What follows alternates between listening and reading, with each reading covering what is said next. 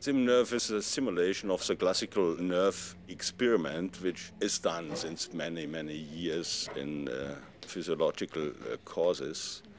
I contributed to the programming of this sim series. I was responsible for the physiological background, for the physiological correctness of the programs. This was some years ago when we had a lot of discussions with students who didn't want to do these experiments with animals. And finally we decided it's no longer possible to do these experiments, and we thought about alternatives. SimNerve consists of 3 parts: wetlands, preparation, and experiments. Wetlands is just for introducing the students into the program. It shows pictures of frogs, and you can also listen to the sound. The second part are video sequences of the preparations of the frog's nerve. The third part is the main part, which presents a lab with all the devices that are necessary to do the experiments with 2 nerves, which I can place on stimulating and recording electrodes, and then can stimulate the nerve and do the experiments as in the real lab. When the students are doing the experiments with the real nerve, they always are anxious that they are doing something wrong and the nerve is destroyed, and they had again to prepare a frog and to use another nerve and so on.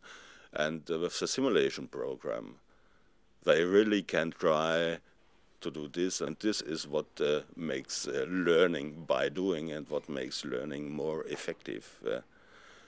Let's go to a single stimuli to demonstrate a different effect, which also shows one of the main advantages of such a program. You can use this thread to tie off the nerve at every place you want. When you tie off it here between the stimulating and the recording electrodes, the action potential will not reach the recording electrodes, and what happens should be a 0 line without any action potential. And now you can do what you cannot do in the real experiment. You can put the thread away, and the nerve again will respond as before. Well, on one of these InterNICHE conferences, there was a demonstration of an early version of the SimNerve program. And I was lucky enough to get a copy of this program. I was allowed to use it before it was, generally sold. So I introduced it to the students and my department, and it was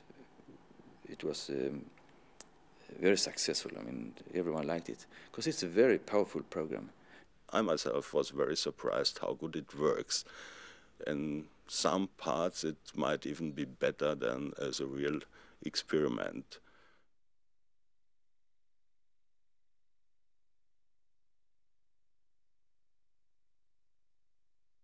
I highly recommend this equipment to universities.